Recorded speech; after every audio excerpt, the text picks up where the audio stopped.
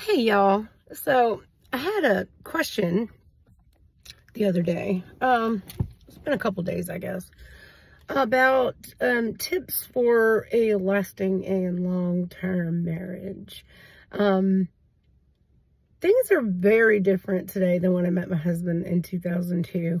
February 18th will be our 21 years together.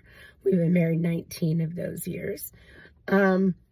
It's not always an easy thing. We are not perfect, but when we got married, we meant our vows. They were something that we took seriously. We've grown older together. We married in our 20s. We're in our 40s now. We spent that time building a life together, intertwined with one another.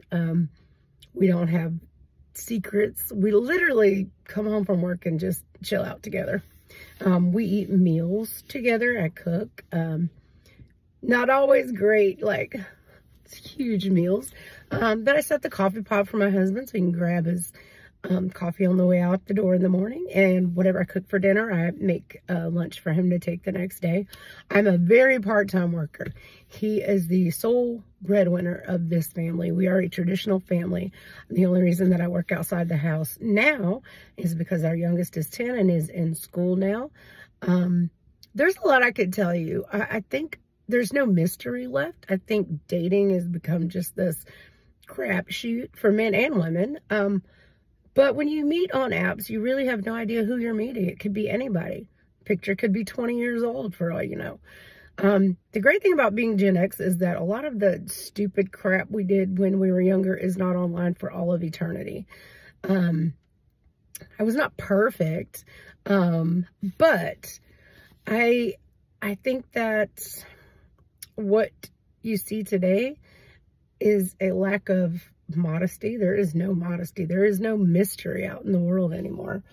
I don't consider myself an old lady, but I mean, I'm older. I'm not in the prime of my life anymore, and that's okay. My husband and I are comfortable with each other. That's one of the great things about a long-term relationship is you really get to know each other and what you like and don't like.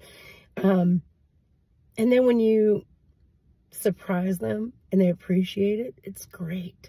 So many times I've seen these videos where a girl is lucky enough to be taken out on a date and it's not good enough. It's not good enough.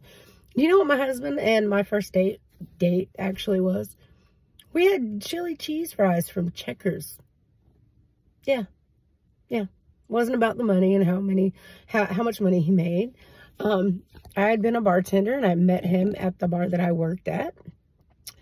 And we just kind of talked for a while. We were like friendly, not really friends, but friendly, you know. And then one night, his friends wanted to party. I was off work. I was just hanging out, sitting there having a couple drinks. And he was sitting next to me and we got to talking and he asked if I could give him a ride home. And I did. And literally we've been together ever since. Ever since.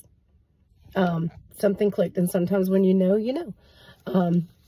It was rocky because I'd come out of a really toxic, really bad, abusive relationship.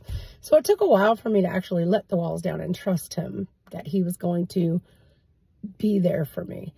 But from that night I gave him a ride, there has not been anybody else in my life. It was him and me against the world. We literally started with nothing. And at one point we were unhoused together, I guess you could say, when we first got out of the Army. It took us a while to get our footing together, yeah. But what is a good key that I can give you? Date with intention. That's a good one. So many people are just out to get laid, and that's not going to lead anywhere good. It really isn't. There are ways that you can be intimate without intercourse. You know, I don't know if YouTube likes those words, but there are ways that you can be intimate that won't potentially create a problem, like a child or a disease. Sex is not the be-all, end-all. Being together, talking, getting to know one another is so important. But hey, if you don't want to get married and you don't care about your reputation and you're not worried about your future children seeing you naked on the internet, do you? But it doesn't go away. What you put on the internet does not go away. And I think if more people, mostly women, kept that in mind, they would do a lot better in life. Honestly, I think that. And I really want to get more into this because men today seem to be getting the short end of the stick. Feminism was supposed to be about being equal, not superior to men. And that's all I see now. So many videos trashing men. Can I give you a little tip? We need men. The world needs men. Okay. If every man on the planet collectively as a group decided to take the same single one day off from work, just one day, do you have any idea how fast the world would collapse? Do you? Probably not. But if they did that, you'd find out.